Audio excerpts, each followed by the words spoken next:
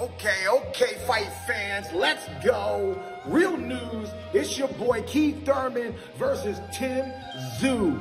Coming to you, Las Vegas, March 30th, live, Amazon Prime pay-per-view. Come on, baby. Who is gonna beat who? Thurman versus Tszyu.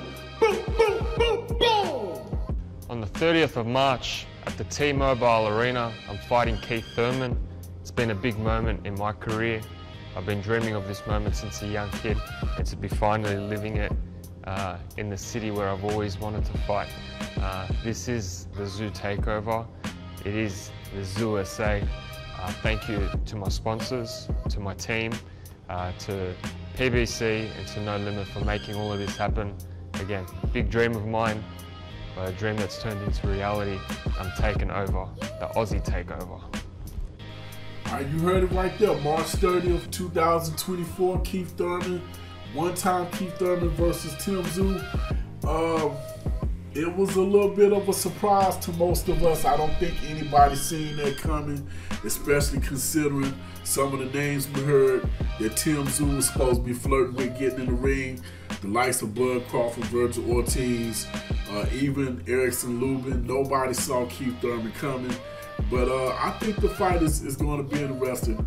Got a little bit of backlash when people say they think it's a bad matchup. It could be. The fight could very well wind up being a slaughter if Keith Thurman don't come in there with his A game. But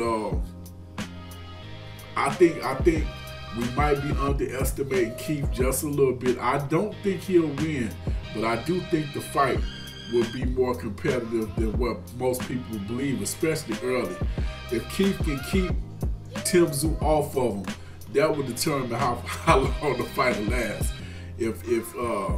I think we'll see Keith getting on his bicycle a little bit, moving around and trying to set traps for Tim. I do not expect him to do like he did against Sean Porter and turn it into a slugfest. If he do, he won't last long. And that's pretty much all I got. This head busting boxes on Fight Doctor. I am out.